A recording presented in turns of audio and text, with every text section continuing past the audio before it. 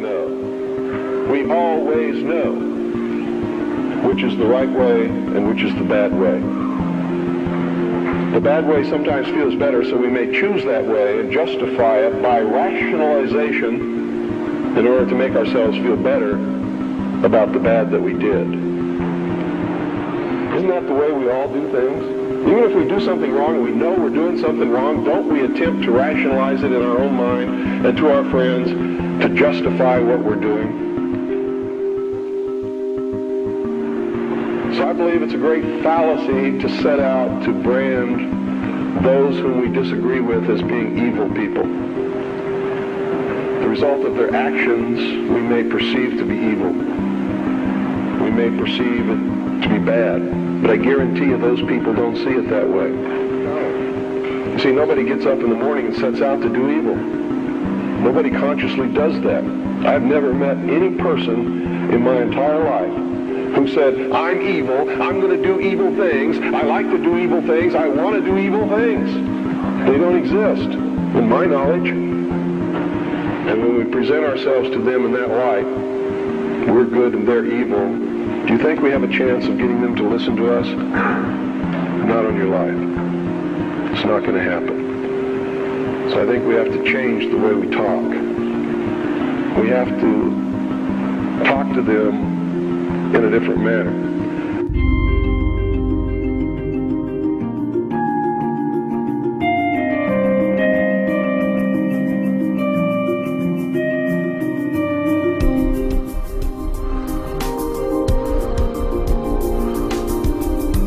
I've learned some things, and I think these things need to be passed on to you.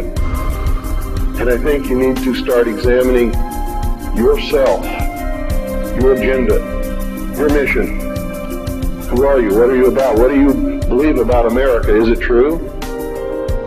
Are you helping to divide us more? Or are you helping to bring us together? Do you really understand what this country is all about?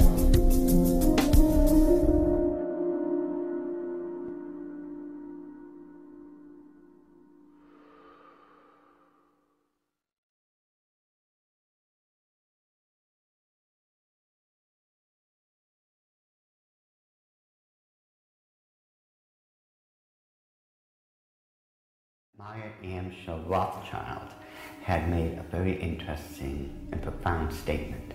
He said, "Allow me to control and issue the money of a nation, and I care not who writes its laws." And he was right. Meyer Amschel Rothschild is called the founding father of international finance. In 2005, Forbes magazine ranked him 7th on their list of the 20 most influential businessmen of all time. All this happened back in 1776, and this was during May 1st and shortly thereafter. The significance behind that is that on May 1st, 1776, Dr. Adam Weishaupt, who was a devout Jesuit priest, who was given the chair of the professorship of religious studies at Ingolstadt University, was approached by Meyer Amschel Bauer, who would later change his last name to Rothschild, along with 12 of his most financially influential friends. They knew Weishaupt at that particular time was not only a genius when it came to the occult world, but Weishaupt also had an axe to grind, because it was the Catholic Church that just recently defrocked him. He was no longer a Jesuit priest, and he was going to send a message to them, to the monarchies of Europe, and to all other people who would try to have their will over his. What Rothschild and Weishaupt came up with was a plan to destroy the old world system of government through monarchies and the church, and to set up a new world order in its place. This is said to be the great plan of all the secret societies. So what happened? Meyer Amschel Bauer approached Weishaupt and basically told him, "We know you've got the occult knowledge and genius to put it all together. We've got the money. You do it, we'll back it." Just to paraphrase what really happened. So in 1773, Weishaupt started creating what had never been created before.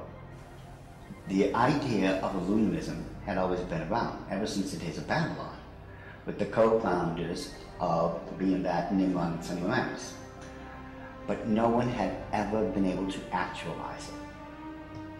However, May 1st, 1776, the Order of the Illuminati had become a reality under the auspices of Dr. Adam Weishaupt.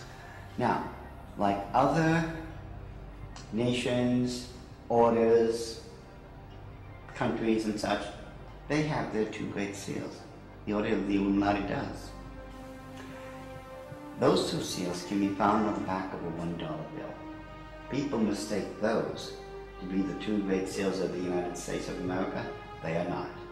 Those are the two seals of the Order of the Illuminati. And I'm going to explain it to you.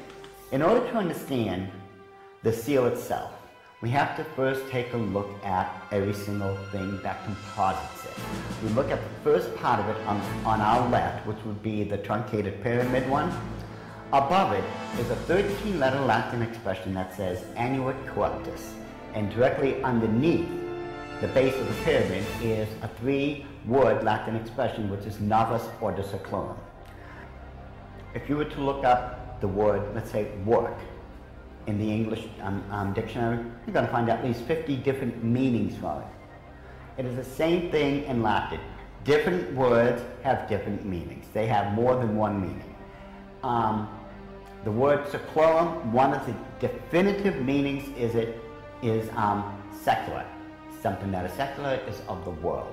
So it is proper, very proper, to translate the bottom as New World Order, the Novus Ordo Seclorum. The whole of it is saying, announcing the birth of a new world order. This would be Dr. Adam Weishaupt himself, the very first head of the Order of the Illuminati. It was Weishaupt who had himself come up with a 7-part plan to create what he called the Novus Ordo Seclorum, or the New World Order. This is the person responsible for it. The interesting thing about the front of the dollar bill is that there are 4 huge ones. There is one in every single corner. Now if we look at every single one of them, they each have an oval around it, except for the top right-hand one. Now if we look at this blow-up version of it, you will find there is no oval. This is a shield that is surrounding the one. Now, the reason there was a shield here is because this is very similar to the original shield that was given to the Rothschild family when Baron Meyer Amschel Rothschild had become knighted in England and received the lordship. If we look across the top of this shield, all the way to the left-hand side, it drops down and forms a crescent moon. It's a crescent moon because it represents the female goddess in the occult world. At the bottom of that shield, of that lunar moon, you will see the owl. And it's very obvious. Once you take a good look at that part of the crescent moon, and it is the same Illuminati owl that is being worshipped at the Bohemian Grove in California by those members of the Bohemian Grove, where presidents, premiers, kings and queens and heads of nations throughout this world have met. You can tell just by looking at this photo, that is a 40-foot owl. It is made out of oak, and that the worshippers are surrounding that fire pit around that altar, which is easily reflected in the lake around them. This is definitely the owl of the Illuminati. Lift up your heads, O ye trees, and be ye lifted up, ye everlasting spires. For behold, here is Bohemia's shrine, and holy are the pillars of this house.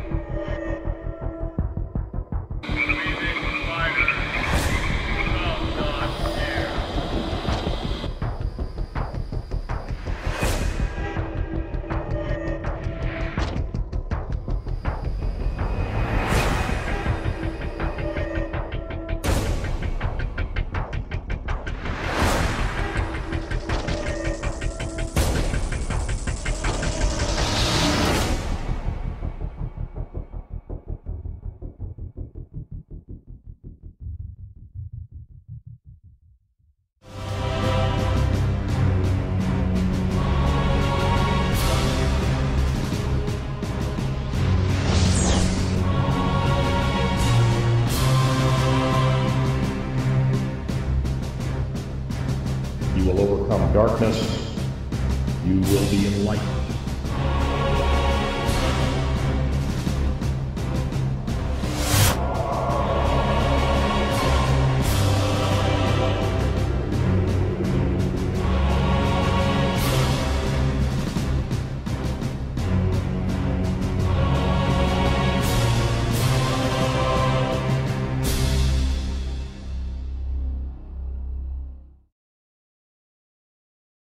How do we penetrate years, centuries of historical distortion to find original truth?